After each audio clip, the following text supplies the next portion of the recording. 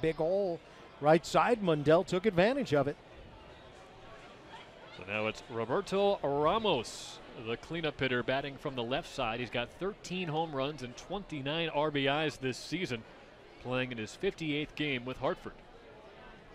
2 on, 1 out, top of the first inning, no score yet. Pitch from Zoik, swinging and grounding one through the middle. Ramos out to center field. They'll send Hilliard home, and the throw comes into shortstop. 3 singles in a row from the Yard Goats, and Ramos gets an RBI single to make it 1-0 Hartford.